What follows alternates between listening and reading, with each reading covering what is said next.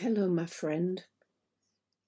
You know, it is quite normal for all of us to move between highs and lows, not just every day of our life, but also in the longer term of our life. So we can recognize periods where we feel quite on top of the world for a while, and then periods where we feel really low down or even completely rock bottom.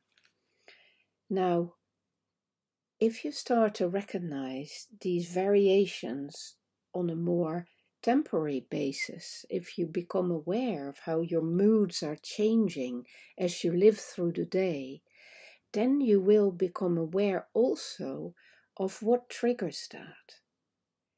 And it is really important to get at ease with that. These emotions, these moods, this being high or low, up or down, is related to things around you, things that are happening in the world, events that happen, but also to how you process that. Both things are true.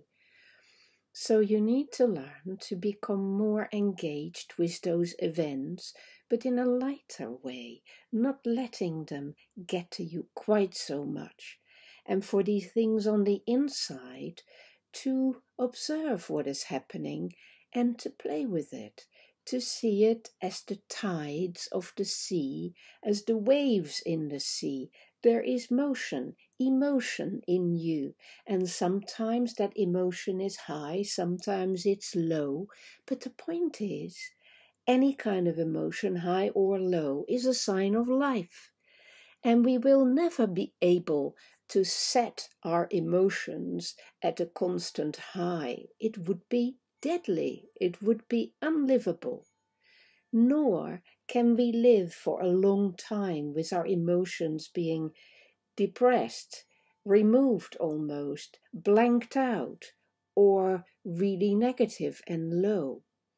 So the trick is to get back into the swing of the emotions, to allow that flow to reestablish itself, not to fear it, not to chase the ups and fear the downs, but to be aware that you are responsive and that you're allowing the flow of life through you, which feels like emotion. You can play with that.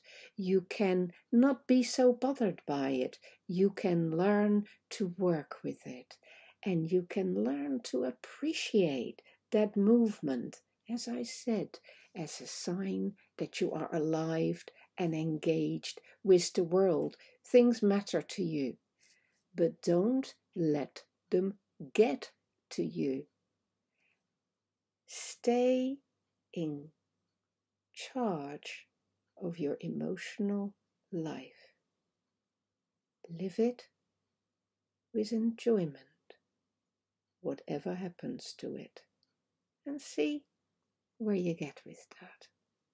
Keep observing, my friend. Keep observing yourself and the world.